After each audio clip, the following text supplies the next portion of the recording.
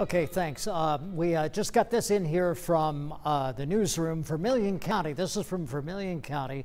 By order of the Vermilion County Board of Commissioners, a travel level of advisory has been set for all county roads and shall remain in place until 8 o'clock, April the 5th, 2014. Many county roads are covered in water from recent rain. So that's Vermilion County, a travel level advisory in effect for all county roads in Vermilion County.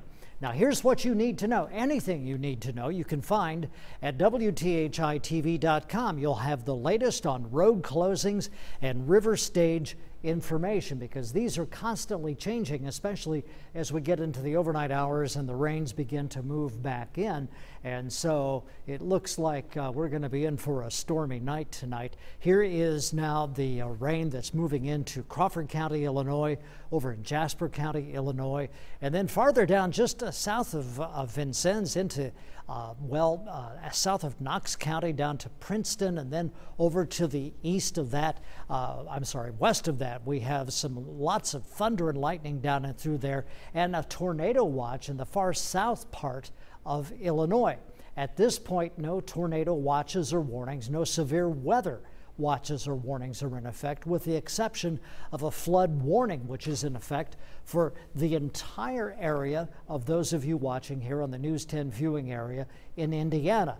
Over here in Illinois, a flood warning has not been issued as of yet, but as rain falls through the overnight hours, it is possible that that flood warning will be expanded to include those of you there as well. Right down and through here, this is where the tornado watch is in effect for Illinois. As you can see, there's a very strong line of showers and thunderstorms, and this is going to be a hard one for us to dodge. I think it's headed in our direction, and so I think later on tonight that we have the possibility of showers and thunderstorms, gusty wind, some hail. This especially looks like it could be a wind event and some strong storms possible. Joseph Dames will be in here a little bit later on, and he and I will be here throughout the course of the evening till Lindsay Monroe gets in here. So Storm Team 10 has you covered when it comes to severe weather. Don't want to scare you, don't want to get you all upset, but I want you to be informed about what's going on.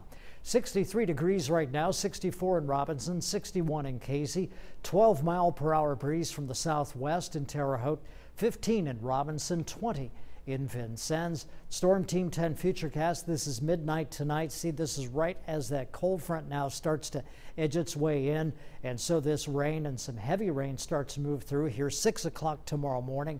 And then as we get further into the day tomorrow, the rain clears out probably by noon tomorrow, and then the temperature falls throughout the course of the day tomorrow. And then by tomorrow night, the overnight low drops down to about 32 degrees, but at least it will have stopped raining and storming.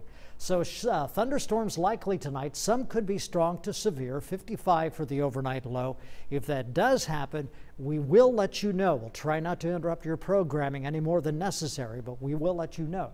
And then for tomorrow, morning thunderstorms, heavy rain still possible in the morning, and then falling temperatures after a high of 55.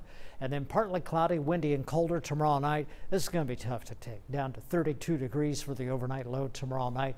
Saturday looks okay, 53. Sunday, 59. But more rain back in the picture by Monday and Tuesday, with a high each day in the mid-50s. So that's the way things seem to be shaping up, at least for right now.